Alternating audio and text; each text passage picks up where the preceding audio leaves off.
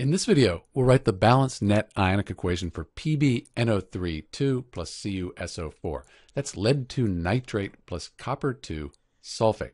First thing we need to do is balance the molecular equation.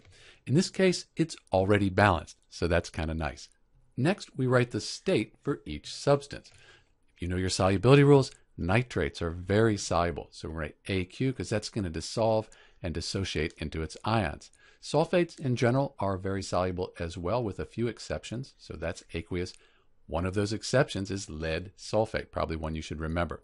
So you could look this up on a solubility table if you didn't know, but this is insoluble. That means it won't dissolve in water, so we're going to write an S after the PbSO4 because it'll be a solid. When these two substances react, this will form as a solid. It'll go to the bottom of the test tube as a precipitate. So we have that, and then we have another nitrate that's going to be aqueous as well since it's soluble. Now we can split the strong electrolytes into their ions, and that'll give us the complete ionic equation. We don't know the charge on lead, but the whole nitrate ion is always 1 minus. Good one to remember. Since we have two of them, we need to have a 2 plus here. So this will be the lead 2 ion, and I won't write the states now. Let's write that later. Plus we have 2 of these nitrate ions. For the copper, again, another transition metal, but the sulfate ion is always 2 minus. So the copper ion is going to be 2 plus. So we'll have the copper 2 ion plus the sulfate ion.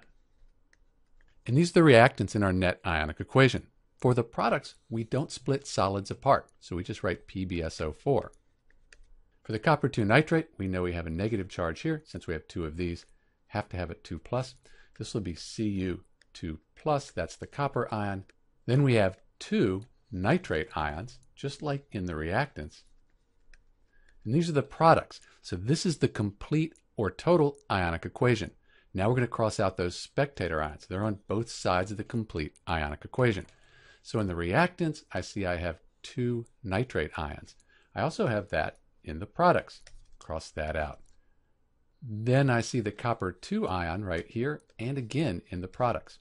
But what's left, that's the net ionic equation for PbNO3 2 plus CuSO4.